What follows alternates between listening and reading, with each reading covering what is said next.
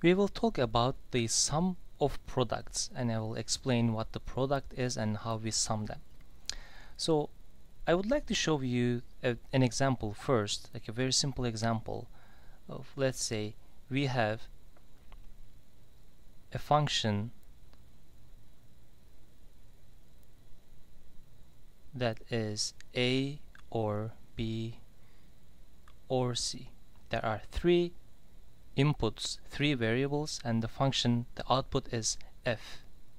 So f is your output. Let's see how we will implement this function. Let's say a and b are going to be ORed first. Let's put it in an OR gate. A and b. So your output for this gate is going to be A or B, and you need another OR gate to add C. So this is going to be A or B or C, which is your f, your function output. We can also implement the same function by using an OR gate that has three inputs: A, B, C. The output is going to be exactly the same: A or B or C.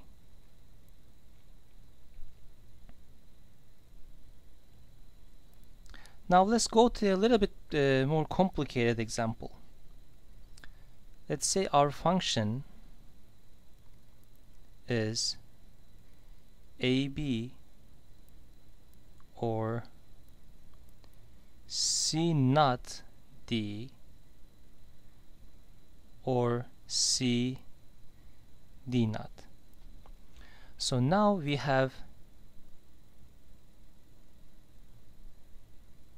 three terms here, and they are all have two inputs. So A, B, C not D, and C D not, those are all AND gates. So I can put them with an AND gate. It's going to be A, B, then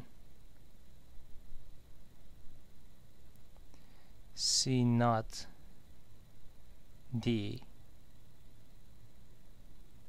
and C D not. So the outputs, the first AND gate will give AB, second one gives C not D, and third one will give C D not. And then, since the outputs of these need to be ORed because of these plus signs, we can now put an OR gate here to realize our function. So this is how we would realize a function.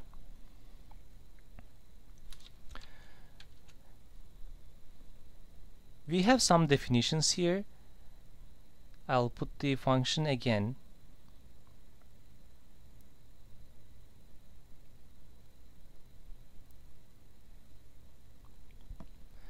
In a function, each letter, each these literal letters is called literals. And each of these terms, these are called product terms.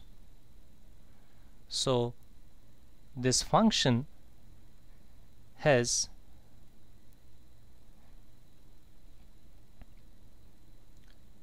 three product terms for this particular function. We have 3 product terms and 1, 2, 3, 4, 5, 6 literals. Doesn't matter if it is complemented or not. Let's do another example in terms of literals and product terms.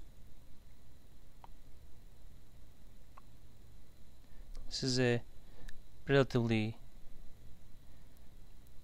more complicated. A B naught, B C naught, D,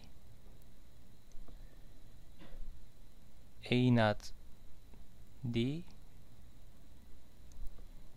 or E naught. So we have 1, 2, 3, 4 product terms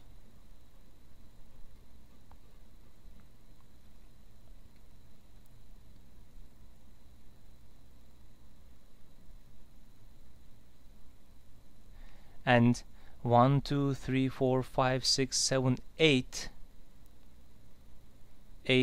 literals.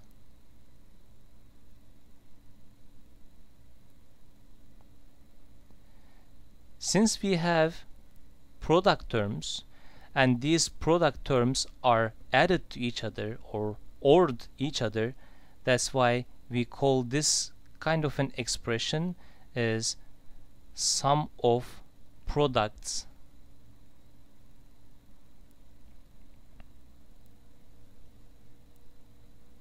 Expression.